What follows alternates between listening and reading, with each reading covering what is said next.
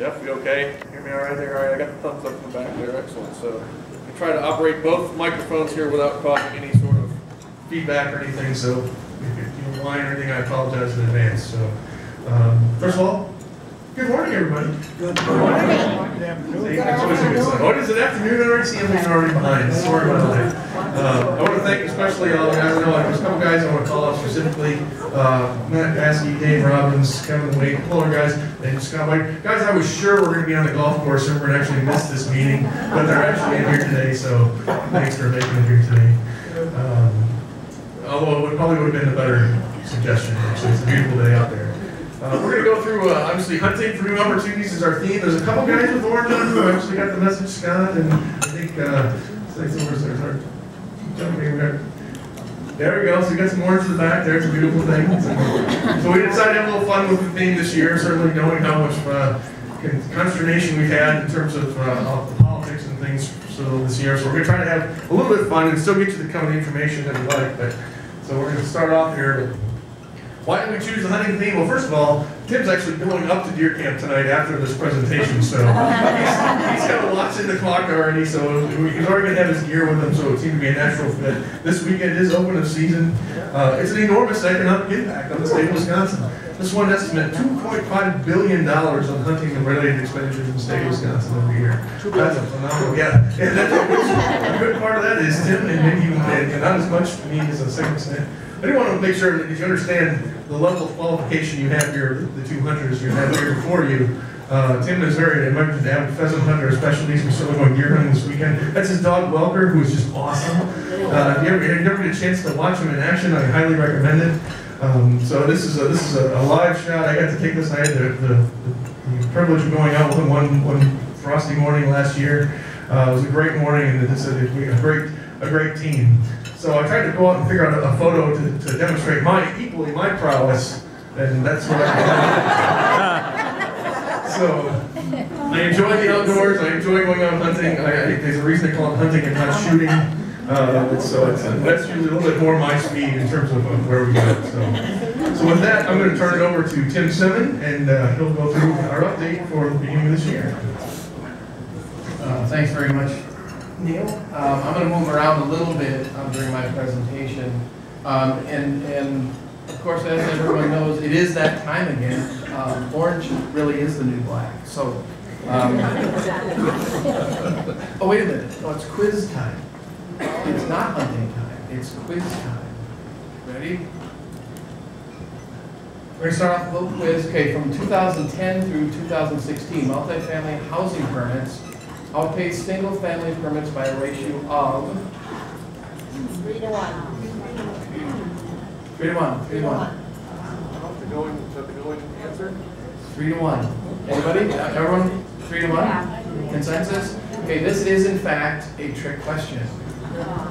But there are no losers today. I think somewhere over here. So this is the first prize. You get some hand warmers when you're in this game. It's supposed to be cold this weekend. In reality, during this period of time, the key word to look at is permits. We've heard in our department especially, all these multifamily units. In fact, during this period, there's actually been more single-family units permitted, not approved necessarily, but permitted than multifamily. So, as Tom and the folks from the school district know, that's having an impact on things in Sun Prairie. So, let's move on. We're going to look at single-family development in general. My presentation basically is going to look at kind of the year behind us, primarily, and look at where we're going to go a little bit in the future, and then I'll turn it back to Neil. So looking at now just single-family development, kind of where it's taking place over the last year in the city. A few primary neighborhoods along the city's west side. We've got Providence neighborhood, Fox Point, Meadow Crossing, Ironwood Estates, Smith's Crossing, Liberty Square. We're seeing more activity in the Meadow Crossing on the city's east side. So believe it or not, with the exception, I'd say, of Smith's Crossing, a lot of these neighborhoods are getting full. Like the schools we have in the community, our city's getting full too. So that's where a lot of single-family developments happened over this past year. We've had a few new replats that have been approved, or we're going to be looking at on the upcoming year. One of them that's going to be fairly significant is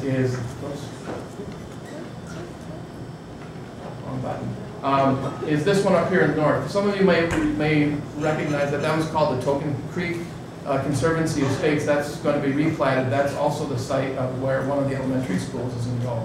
So that's going to be a significant change to the north side of the city. And then an area of the Liberty Square neighborhood was also replatted.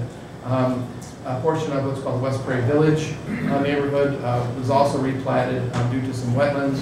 So we expect to see a lot more single-family development in that area in the coming year. So multifamily development. Look at things we've seen this year specifically.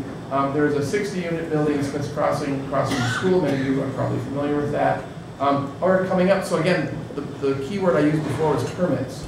What we have coming up are things that have been approved but not yet permitted. So that's where we're going to see a fairly healthy increase in multifamily units. We've got 228 unit plan south of Menards right here. In fact, we expect to see that plan come in about 2 weeks.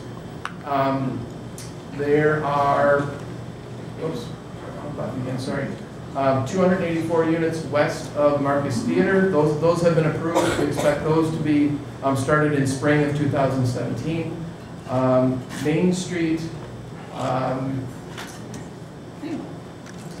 see, where's that? That's actually not west of the school. So, the Main Street one.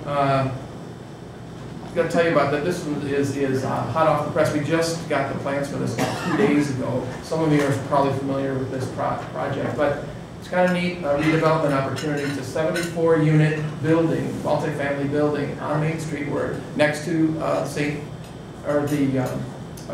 Goodwill. St. Vincent, the old Pomidas, for those of you who know that. So this is the architectural rendering. The building, the 74-unit building, is going to be stepped back from Main Street. Along Main Street will be about 5, 6 tenant commercial space. So that's going to be a significant, I don't use the word game changer. But wait a minute, unless anybody just wants us to leave the old vacant Pomida store there. Anybody? Anyone? So this is going to be a big change for Main Street, hopefully in an excellent direction. This is going to change both the look and obviously the density of the area. It's going to hopefully spur some additional redevelopment in that area. So again, like I said, we just got that a couple days ago, and that will be actually that's going through staff review right now, and their target to begin is in spring as well. Land front on Buena Vista? Actually, well, the frontage right here is Main Street. The back side of the apartment will be Buena Vista. So it'll take that whole space. All right, let's see. Now let's move to commercial development. We've had a lot, as you know, a lot of commercial development in addition to residential development taking place this year. Downtown, West Side, Main Street, in the business park as well. So really all over town. Starting with our downtown, Porktropolis has moved downtown from their site off of 151 in Bristol. Sal's is going to be opening soon. They're moving from their current location to where Tolteca used to be. How many people know we have an electric charging station downtown? We have one of those. Eddie's Ale House did some remodeling to the back or the north side of their property for outdoor seating. So there's stuff going on. Just wanted to point downtown. So this is what this looks like, the electric charging station. It was primarily operated, I think, by subsidiaries of Nissan, so it's targeted toward the Nissan Leaf. But they've instituted a program countrywide. In fact, you may have seen I think it was last Saturday, they installed one in Madison as well. So anyway, that's a charging station that's downtown. Let's see. Now we're going to go to the west side. Nothing's going on there, is it? Some of the arrows, I'll just quickly go through some of the spaces. Certainly the Prairie Lakes area, Noodles and Company is coming. Steinhoffel's, I think, is in the building. Starting Financial is opening soon. No, they already did. You're here. Or if they're not open already. I know they're working a few things out, so they should be open. Marcus Theaters added 2 screens, in the process of adding 2 screens. And finally, an arts program, recently after 2 years this month we started, or I'm sorry, 2 years this month, 2 years ago we started working with them on that project. So that's going to significantly change that area. Here's a biggie too. Sun Prairie is getting a very large hotel. Neil may talk about that a little bit more in his presentation, but this is going to be a really nice attractor to the west side, but Sun Prairie in general. It is a 6-story hotel, will include 10,000 square feet of meeting space and a Johnny's Italian Steakhouse restaurant. So that's quite a significant piece too. They're hoping to start in spring as well. So lots going to be going on next year. All right. Quiz time again. Here we go. Go to the back. Okay. What is the significance of the following years to Sun Prairie? 1837, 1868, and 1958. And to win, you have to identify all 3 of those years. Anybody want to take a shot? How about the first one? 68 Incorporated. Anybody? What's 58? Is it discovered, founded, and incorporated? Ooh, close. Really close. Really close. That, in fact, that's close enough.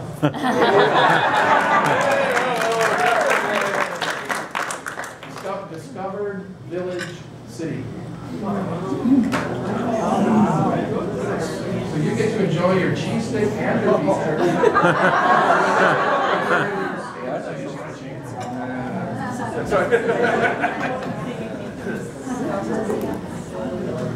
All right. Main Street, we're seeing some things happening there as well. Jennings and Wolt purchased the site along Main Street. This is, you've probably seen the pad for that building. This is what it's going to look like when it's done. That's the site of the old Marathon gas station. So that's gone. Yay. That'll be a nice addition to the transition toward the old downtown area. So that'll be very nice.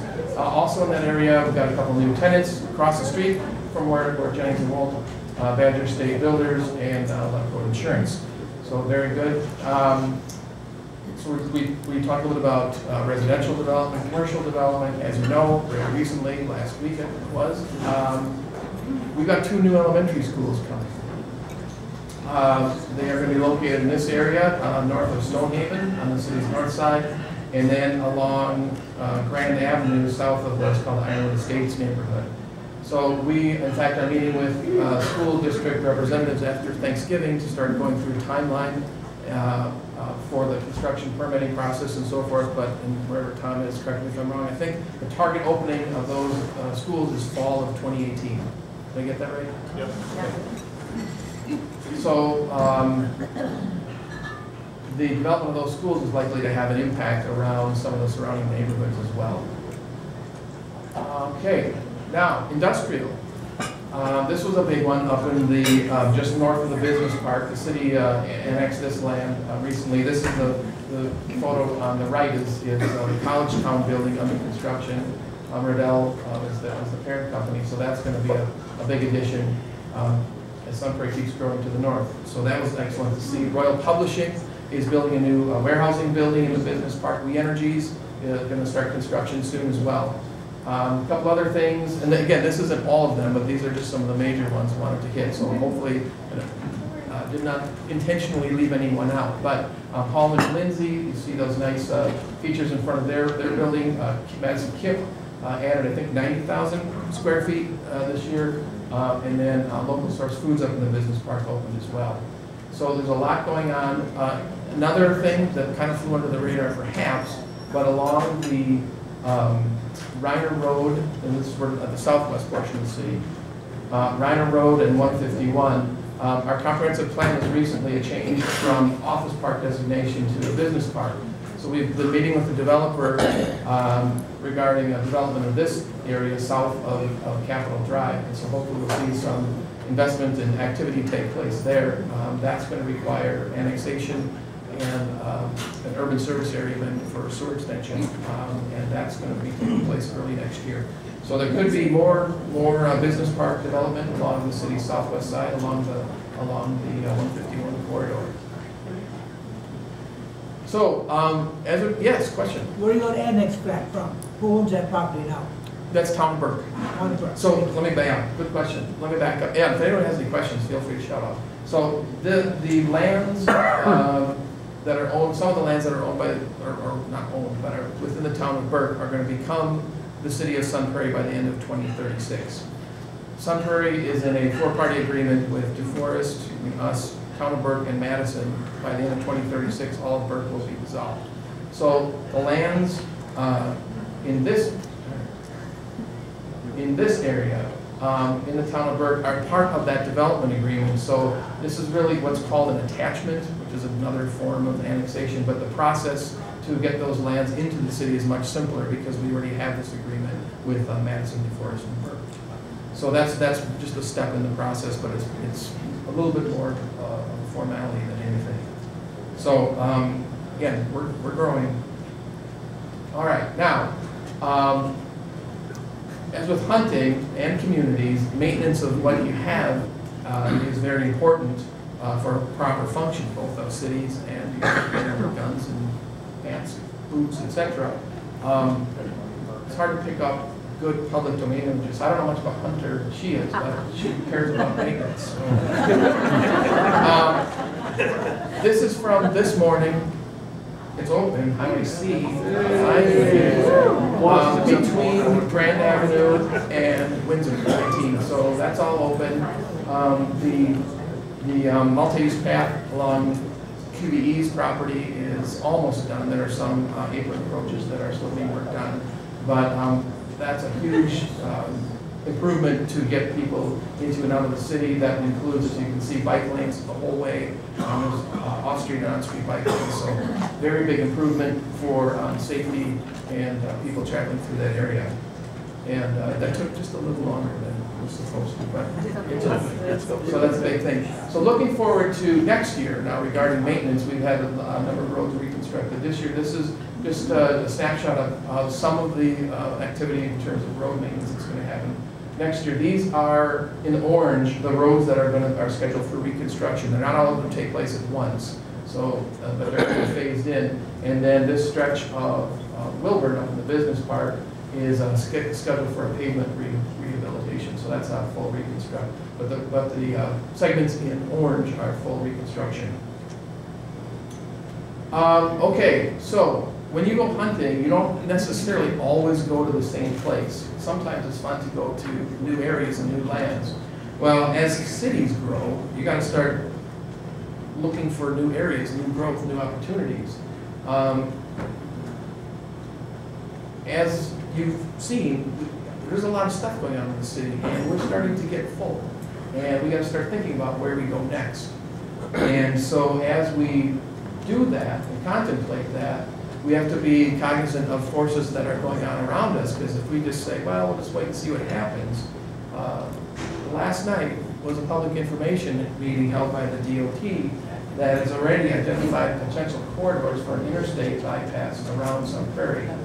I don't know if you were familiar with this or not, but this is under study. So they have identified 4 possible routes. 2 of them go right around the Patrick Marsh area. That could have a big impact on the city. This would be somewhere around the Highway V and 151 interchange. This information is on DOT's website. Stay tuned. They're looking for the public participation process. So feel free to weigh in if you'd like.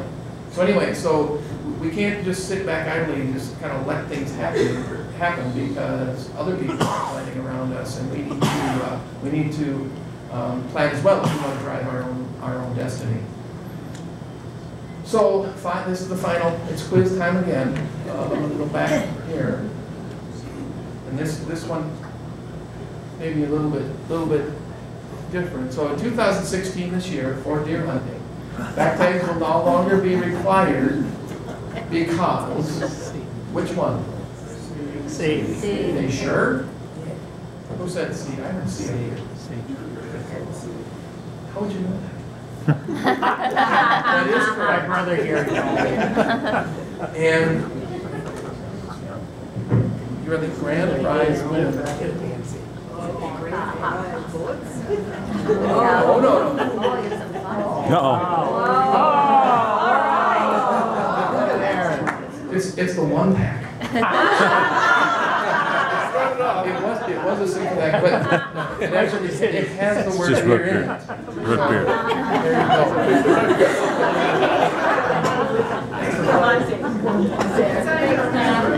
So it's important to There you go. it's important to know what you're shooting at and important to keep your eyes on the target. So that's something we need to do as a city as well. And with that, I'm going to turn it over to Neil.